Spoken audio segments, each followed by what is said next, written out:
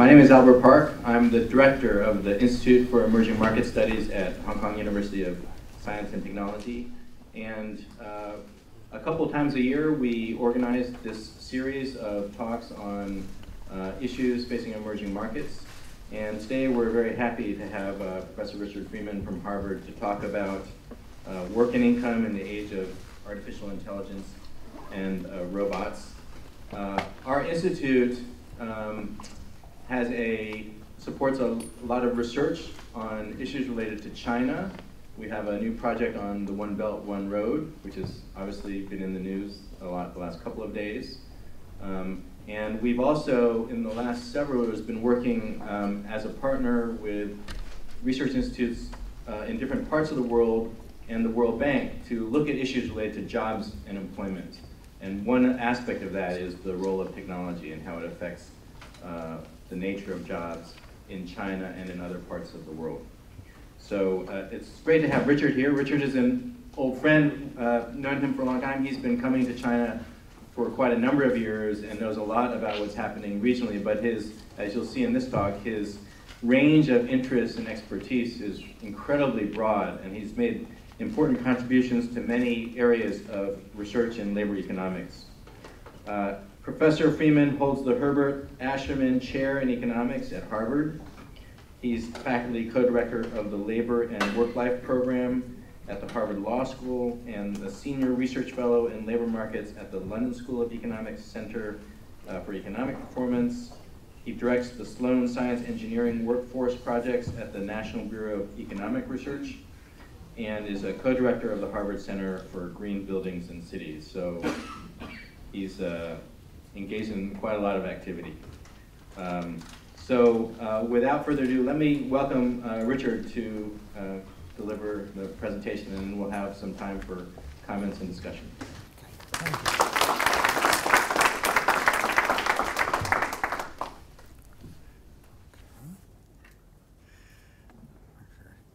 you. Okay. So I've divided the talk into these 4 parts, and you've seen these scary comments literally every. I haven't graphed how many days there's something in the newspapers saying the robots are coming to take your job away. So I'm first going to just give you a flavor of what is in the news and what is real about some of these things. Then I'll do what I learned when I first began thinking about this as a student. Comes from Herbert Simon, who is both a roboticist and an economist. And I think his answers are wrong, which is what I taught for many years. And I'll say why. And then what I think is a big issue is this AI robot technology different from normal automation and things? Is this one going to be quite different? And then I'll give my 3 laws of robo-economics, which is obviously thinking of Isaac Asimov in his laws, and then a potential solution to the problems this brings up to us. Okay, first what do we mean by the robot? And there's a dictionary definition. There are a number of different dictionary definitions. I picked out the one that most fits what I'm talking. So automatic device that performs functions normally ascribed to humans. And then there are these 3 parts to the robot. And anytime you talk with the robotic engineers and people working on this first is the sensing. So you have to have sophisticated sensors so the robot can see things. And in some cases, it can see things that we don't see because our eyes give us some vision, but we don't see all the waves of light. And the sensor can also be measuring the air pollution. It can be measuring a whole bunch of things that it can then use. So sensors are extraordinarily important. Then it is the artificial intelligence part, which is how do you take this knowledge and turn it into something that is useful to humans. And eventually, and turns out it's the hardest part of the robotics. My friend, and I have some friends who build robots professionally. And it's getting the robots to actually move and move efficiently. So a lot of what makes us special, it turns out, is we can do these things. The robot finds that difficult to do. And these are 4 pictures of robots. The one to the left is a military robot that is supposed to be on battlefields. The one in the middle is what they call basically a soft robot. It's made not out of traditional robotic equipment, and it turns out it's very good for making cakes and things where you don't have a clunky metal stuff. And that's from actually George Whiteside's laboratory at Harvard. The one in the middle is supposed to, the one in the next one is supposed to make you feel happy. That's a social robot, and it's got kind of without having a particular face on it, it's supposed to show. This one is many of these robots here, by the way, are from Boston, Massachusetts, which is become the robotics headquarters in the U.S. This one is a headless dog that actually picks up packages in the city of Boston, and so it would carry them from store to store, wherever it would be. Okay, so there's those. I just gathered these headlines, and I've been gathering headlines for 4 or 5 years. I see a story, I clip it, boop, and you just see, you've seen headlines like this. Half the jobs are going to disappear. And it's the OECD says it's not half, it's only 10%. And I think many ways that question is badly posed. And then ...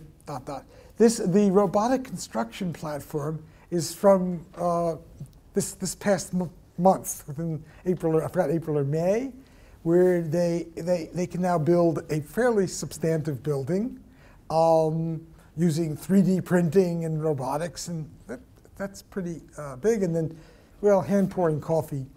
When I found that headline, it was maybe 4 or 5 years ago, and that seemed exciting, but that no longer seems exciting, because that's just, it's moving so much. And then what I think is very important is, particularly when we go back to the older automation debates and discussions, there was blue-collar, less skilled work being done by the robots. So I just say at all skill levels. So on the left side, it's mostly the replacing factory workers. That's the headless robot dog. That's Boston's creepiest delivery. That's the headline in the paper. And doing hamburgers, and even doing some of the surgery that the robots do. That's basically it's a physical activity. And robots in the automobile industry, it's welding, which was a skilled task for highly paid welders, are pretty skilled folks, but the robots do that. But to the right side are things that a little more white collar type work.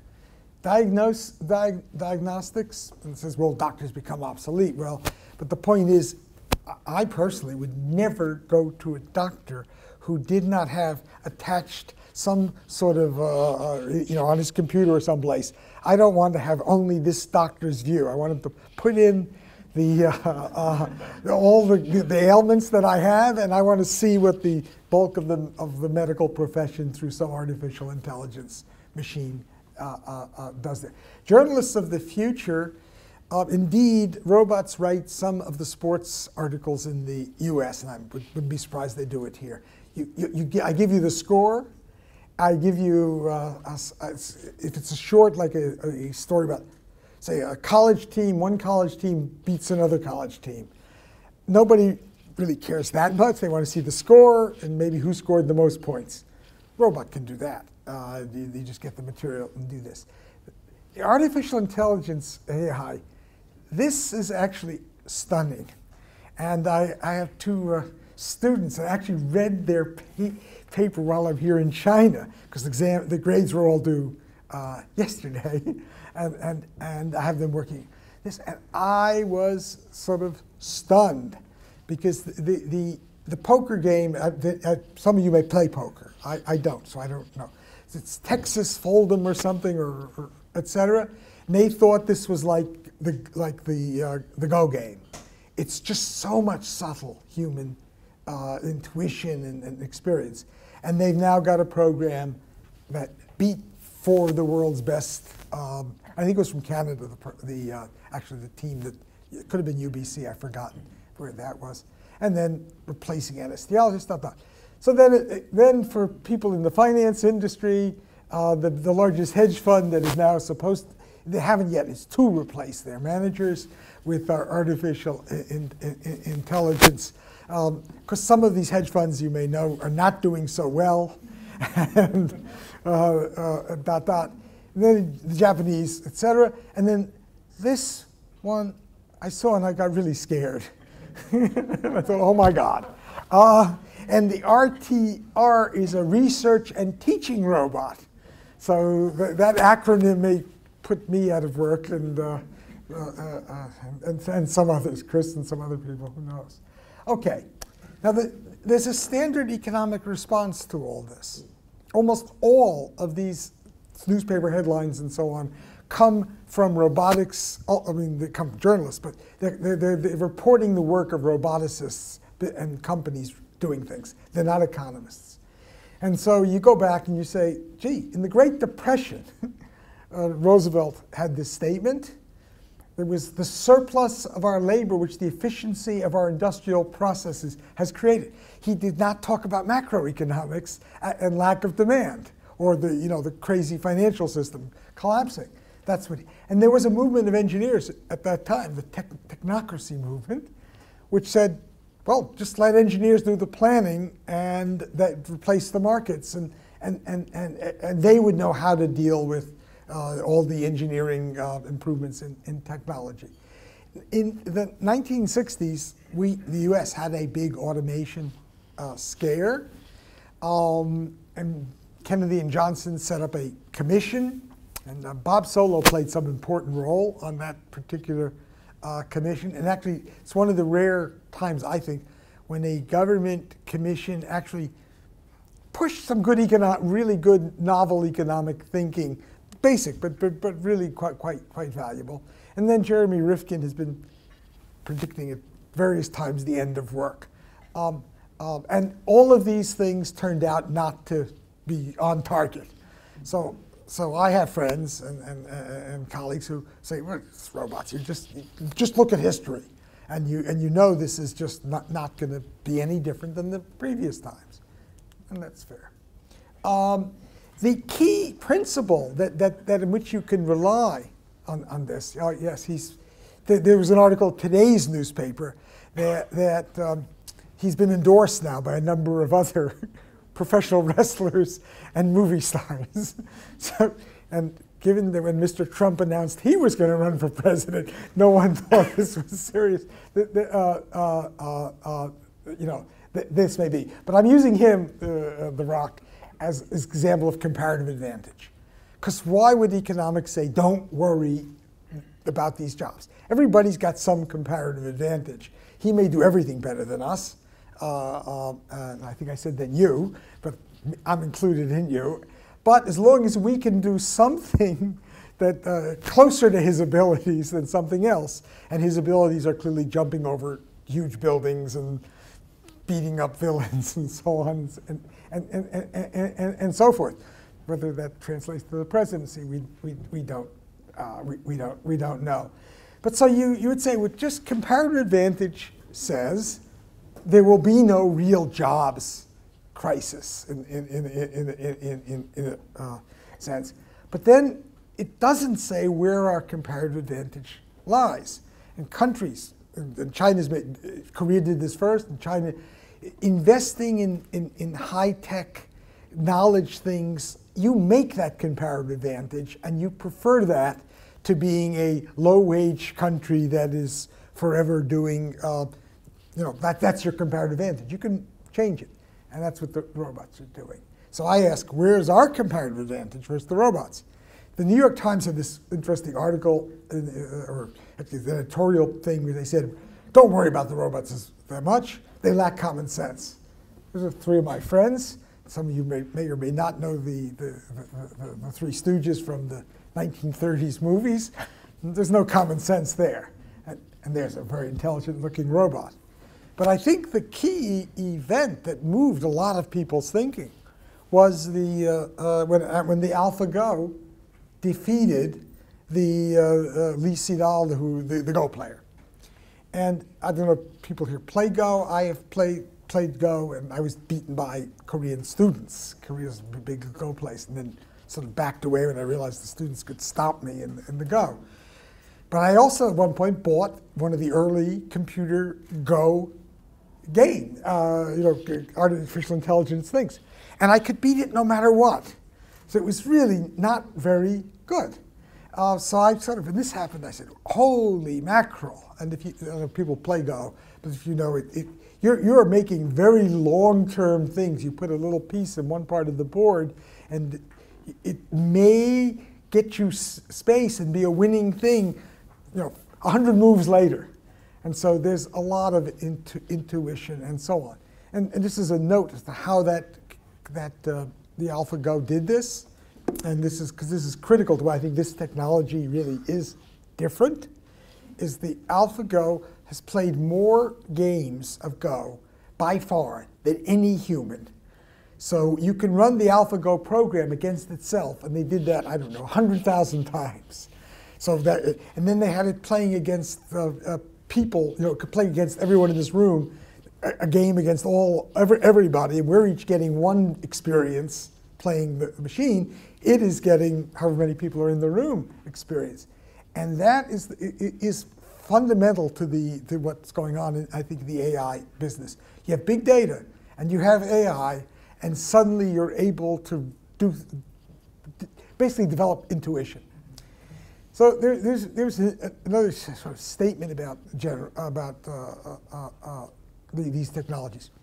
So in the artificial intelligence world, there are the people who said we've got to have general intelligence, or you have these very narrow, specific programs. And humans have the comparative advantage in general intelligence. I don't think that is true anymore. It is true that you can beat the AlphaGo at chess. As a matter of fact, it doesn't even have a clue how to play chess, so that's, et cetera. But if you have an ensemble of programs for every single activity that people can do, and you have a master robot or whatever, someone who says, poker. Okay, I just bring down from the internet the poker program. Oh, you want to play another game? I bring down that. So it isn't that you can play that, the specialized thing loses in some broad stuff, because you have enough specialized things, it covers the whole spectrum. And that's why I was been struck by the blue-collar jobs, the white-collar jobs, the doctors, it's across the spectrum. We have a set of programs coming out, robots, artificial intelligence, that compete with us. And then finally, yes, I think we do have an edge at the moment, at least in mobility. And when Lee Sedol lost the Go thing, he did have the AlphaGo had a human assistant. The human assistant was somebody moved the Go pieces, because that is much cheaper than it is to try to build a robot that's going to also be moving these Go pieces. That would have been a very expensive and difficult process. And then you start thinking, well, is our comparative advantage going to be in pretty low wage, et cetera, activities? And one of the things about economics is you sort of know, at some level, it's a great way to organize your thoughts, but often it has zero predictions coming out, because the supply is going to go up and prices go down, or demand goes up and prices go up. And here it's, yes, comparative advantage, but we don't know what your comparative advantage will be. We have to observe that and see what that looks like. This is the book that I, as a sort of graduate student, took as the right way to think about things. And I taught this for many, many years. And it poo-pooed the automation scares. And Herb Simon is somebody who knows both or new. And he based an analysis of what technology is going to do to us on these three principles. Labor supply, labor is less elastic supply than machines. We produce lots and lots of machines, like an infinite number at a given price. Let's just say that, we just keep producing. People, it takes us a while, and if you have a one baby policy, or just normal without any government interventions, people don't have that many kids, and so on. And so we have a situation that's less elastic. And then the key principle is, generally speaking, if you have any sort of technical change, the factor that gains the most from it is going to be the one that is less elastic. Then he said, well, the technology for producing machines, this constant price thing that I said, has constant returns to scale. He's not even building in that the machines are going to be less, with technical change and increased knowledge, machines get cheaper and cheaper to produce. Babies do not get cheaper to produce, as far as we can tell. And that's a big thing on women in the labor force. And then finally he said, look, what does the data show us? It says that the real wages of workers go up with productivity advances. There was a one-to-one link at the period of time he did his analysis. And I go and say, well, therefore, all this automation stuff and that is just silly, because here's the facts. And then here you see his statement. The boogeyman of automation consumes worrying capacity that should be saved for real problems. I don't think that is right now. I don't think it captures the current world. And it's because the facts have changed. And the facts on which he based his analysis are no longer valid for reasons that labor economists and others we really struggle to understand. The labor share of national income has fallen in literally every advanced country. It has fallen in China.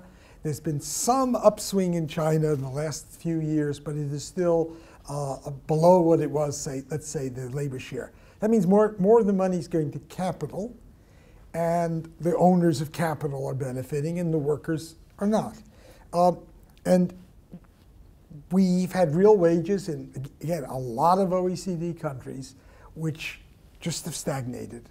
And that's partly, I think underlies some of the anger of people, this populist sentiment turning against immigrants or whatever other groups of people turning against trade. And so it just doesn't look like the kind of world and the facts that he was nailing down. And I'll give you in a minute my view of this. And then just on the nature of the comparative advantage, going back, he had no notion that you could have a robot boss, and you're assisting the robot. And so this was from the BBC article. Imagine your boss was a robot. Well, it's kind of like that, and you've got to run in the Amazon warehouse. The machine is dictating your pace. Well, of course, on an assembly line, often the machine would dictate people's pace. But now your cell phone tells you what to do. There's just a lot of this. We're not the bosses of ourselves. So then I asked a friend of mine, and some of you may know him, and he said, "Oh, me worry if robots do all the work. I'm just going to have a blast." And then you see some people enjoying life at the back. The meaning of life in a world without work was a headline in The Guardian last week. Somebody may have read it. And it was some Israeli philosopher or somebody was talking about what's your life going to be like when there's no work for you to do, and everybody you may complain about your job, but you do feel like you're doing something that's useful and valuable, etc. So that's another view of this. But what is missing from this will be a key point that I want to stress is, that's Alfred E. Newman, if you didn't know, he can have his fun with his sex robot or whatever he's doing to enjoy himself in his spare time. But he's got to have some money to buy those machines. And if he's got no job, he's not got any money, and we really have a substantive problem of people being replaced by robots. Not that they won't have a job, but it'll be very low wage, and moving the chess piece or the Go piece is possible. These are people, of course, enjoying themselves. And this. Okay, so I hope I've led into what this next section, so you won't try. And I struggled with this and talked with some of my friends at Carnegie Mellon.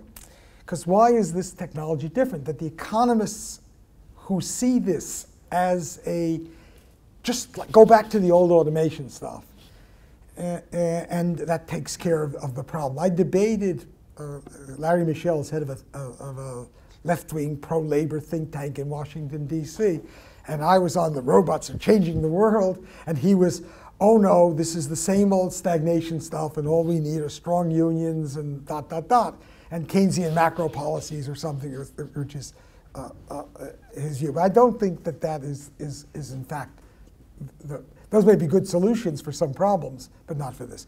The first thing that's most striking to me is how much people's work is online. And if we're online, our brains are doing something, but the computer algorithm is faster and better. It's like, in this sense, the artificial intelligence is a creature that really is online. And we are kind of in a different space than we normally are, which is why so many of us rely on be it the cell phone or the computer to tell us what to do at what time, and so on and so forth. So you're now in a world in which a lot of work is being done in a space where humans don't naturally have a comparative advantage. That's one. Two, the robots, and this is now more the physical robots, are better and better sensors. They work really hard at getting them to move, and they are clearly moving offline. So they're doing more offline things, greeting people in the banks. I was told someone here a few minutes ago said they do that. So all the work on the motion stuff, which is really hard engineering things, and it's often very slow that they make progress, but that is going to keep going on. And then I said people become more like the technology, and there are a bunch of people just looking at their cell phones or their computers, and they're not looking at any other human being at all. And everyone's had this experience. You're in a subway or you're someplace, everybody's like this. And when all the students are looking at their cell phones while I'm talking, I get very upset. But well, it's a dot. And then I told you the ensemble part. Okay. So there was a report in January of this year that Northwestern University had an AI model that performed at human levels on a standard intelligence test. Now, a standard intelligence test means that it's answering some questions about the math, some questions. So it's the equivalent of the computer winning some TV show in which it has to know lots of knowledge and pulls things down, etc. And then I kept thinking of me. When students ask me a question, my natural first response is, oh, Google. Or, you can Google. In this part of China, you can Google. But I said, look it up on the internet. I'm not going to remember the fact. And I'll give a number, maybe, and it may be correct. It may be a bit off, because I'm using it rhetorically, and so on and so forth. And so there's the RTRs going to replace me. And so I took a statement from Malthus. And in some level, the Herb Simon analysis is very Malthusian, where whichever the most elastic supply phenomenon is, it doesn't benefit from technology because there's just more of it. It gets the constant wage. So in Simon's world, it was the machines that were the constant wage. In Malthus's world, it was having babies. We were the ones having the constant wage. So I'm too modest to put my name. I just said labor economist, 2015. But I just do not see how we will not be having major changes in the world of work and also the world of income, which is what I'm going to stress shortly, from the robotic stuff. It is so much more powerful in the online work that a lot of us now do. And it's moving in the offline areas as well. So that's a statement. Now, this is the industrial robots. And this is the global production from a group called it's RFI, Robots Federation Institute or something. They charge a lot of money to read their reports and get their basic data. And so I'm just using their things that they sort of make publicly available. I didn't spend thousands of dollars getting their reports. And there you see the world robotics and then the US and a Robotics Industry Association. What's important is in the recession, the US stopped buying, putting in a lot of robots. And then we've been zooming up since then, and that reflects more or less the world phenomenon. That in the recession, no one's going to be investing very much because there's no demand. And so Keynesian kinds of stuff, as clearly as macroeconomic things matter in the process. These are strictly industrial robots. They are not any of the soft robots. They're not any of the artificial intelligence programs that are not counted. These are clunky, big, heavy robots. The biggest industry that uses them are cars. And so this is a sliver of what is going on, in my view. But this is what we have measures of. And we have no measures of the growing use of AI. And anybody who, it's not that it's impossible to imagine creatively you could do something to find out. But no one has done that yet, and it's not going to be easy. Okay, now get the right one. Okay, so we now know that the robots are growing, blah. These are my 3 laws of robo-economics, and I'll give you the solution. And hopefully they won't look peculiar to you, having given all the things I've said before. One is that what's different about this technology is that we are creating better and better substitutes for people. So a higher elasticity of substitution, as the economics lingo would say. Previously, we did not have things that, inventions, machines, that would be substitutable for us in all the activities that we do. You have a tractor, and that's a great substitute for the farmer for his physical stuff. But it doesn't do anything else about the farming decisions. Now you have the tractor. You could have the tractor have sensors on the products, the agriculture, decide the optimal time to. The tractor could have an arm. The arm comes down, pulls it in. It could be having in its head market prices in different parts of the world or country. It could be optimizing decisions that traditionally a farmer would do as best he or she could. That's one. 2 is technological change. It's not what Herb Simon said. It's constant, reproduction at a given price. The technologies makes the robots. Every year, it gets cheaper for the robot to substitute for us. And that puts a bound on our wages.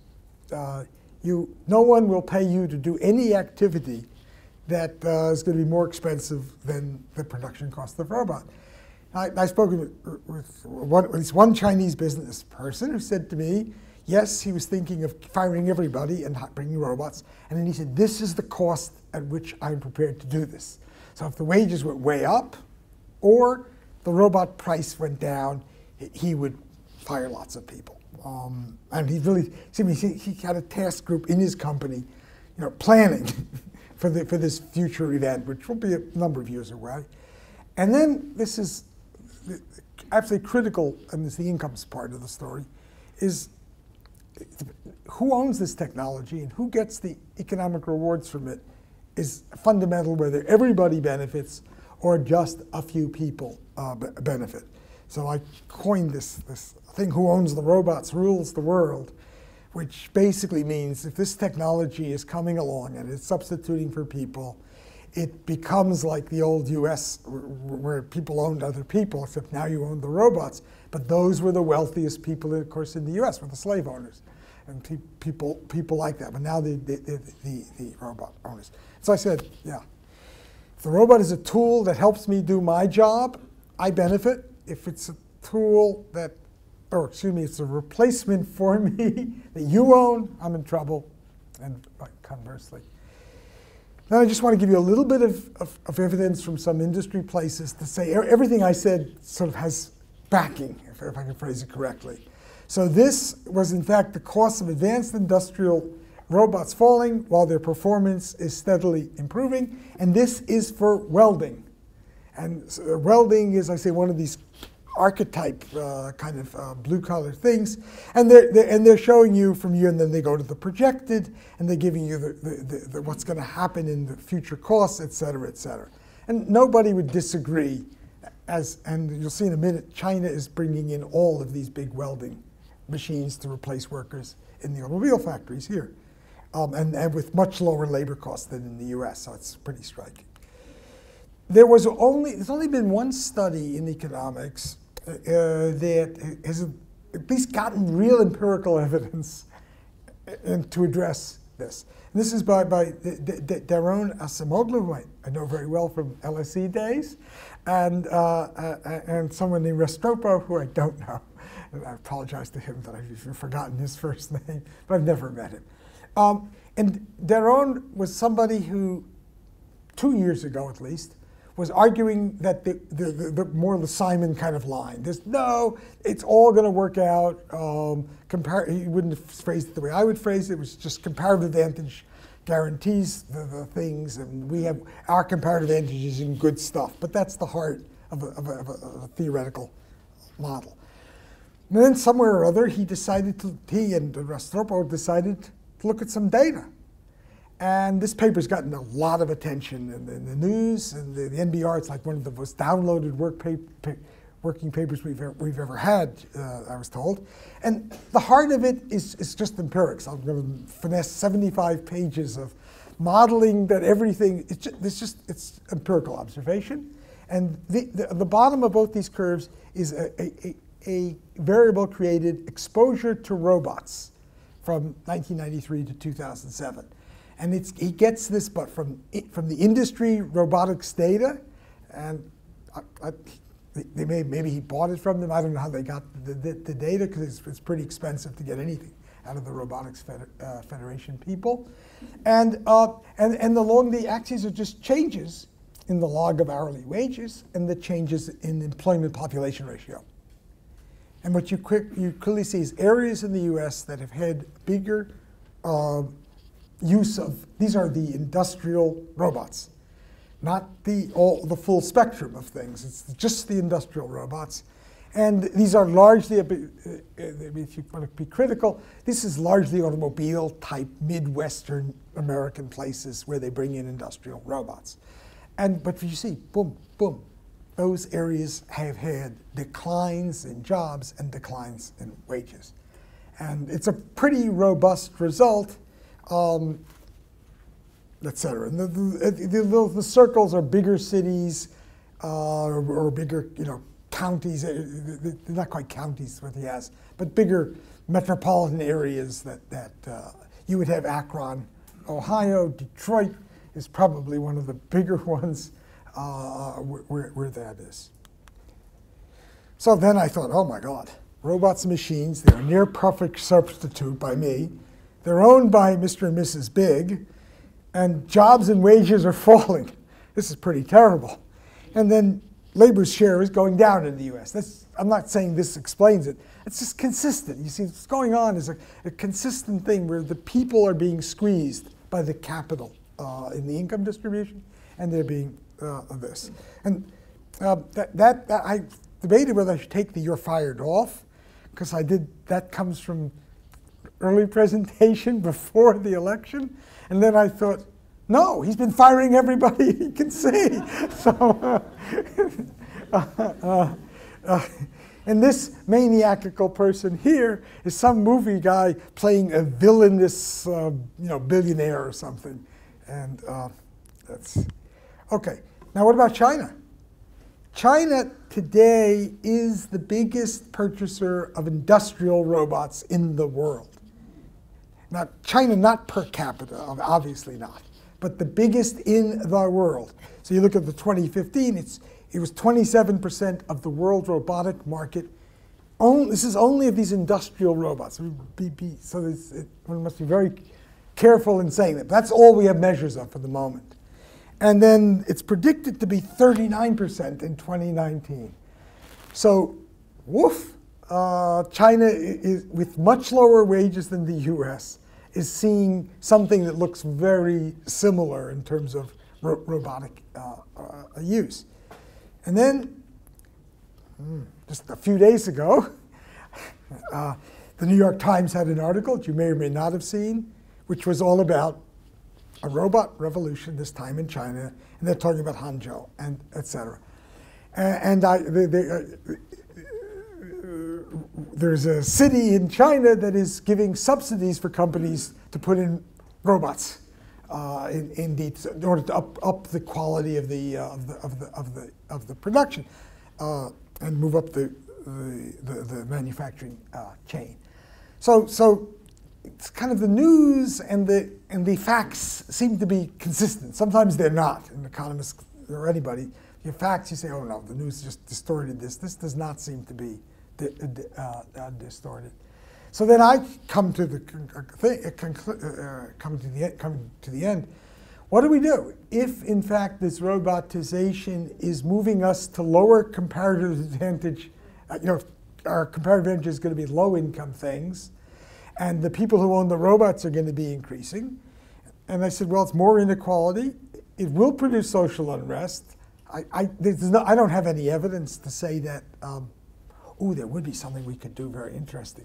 We got Daron's data to see whether the Trump vote was connected to where the robots are. I will send him an email and say, could you do this? Because that would make a little tighter link that there's a lot of populist unrest in the world because workers are indeed losing.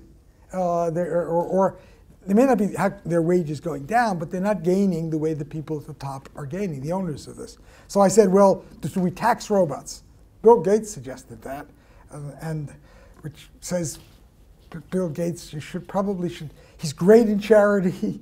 Microsoft's okay. I don't exactly like their products, but it's obviously dominant. But on taxing robots, it's just one of the nuttier things you could imagine. And then here I just showed some poor guy trying to fight with a big mechanical, it's sort of a robot. You see, it's a train underneath. It's not really a horse, and et cetera. No, that's it's not feasible, which could end the discussion. But it's clearly not desirable either. Here's this movement to really raise productivity and to do things that could be very beneficial for everybody. And you don't want to stop it and lock yourself into a stagnant society. If you could, I don't think you can.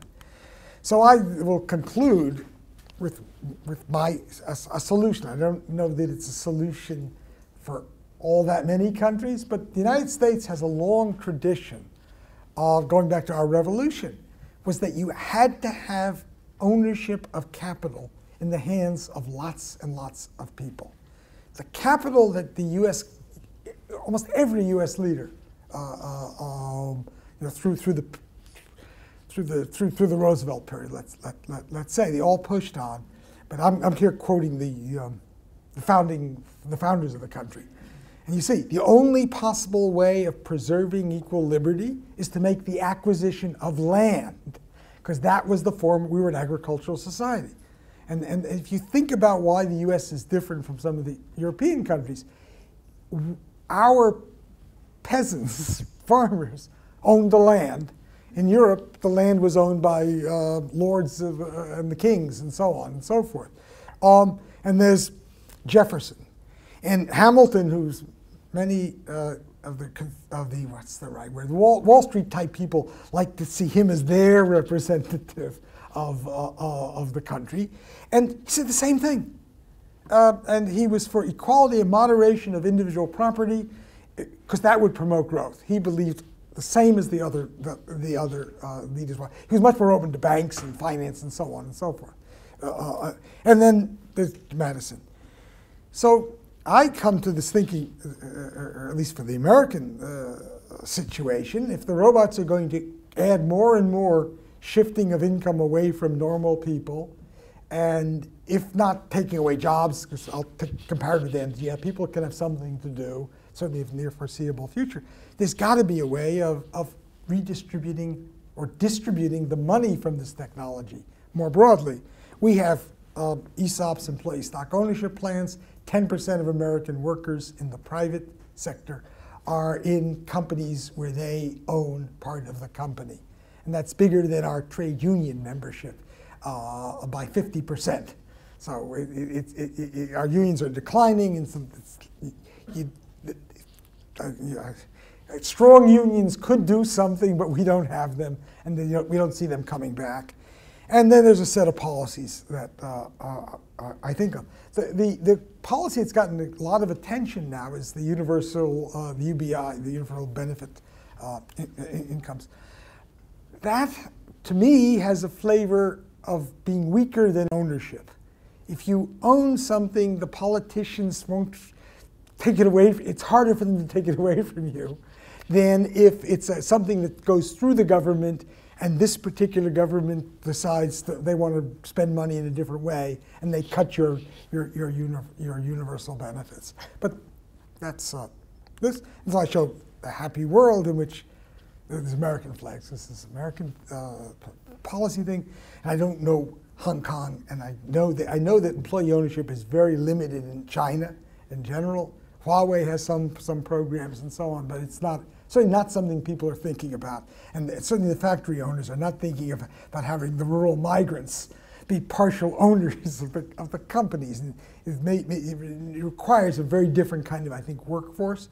And then there's the bottom part, which is, yeah, if they own the stuff, well, they'll own the country, everything.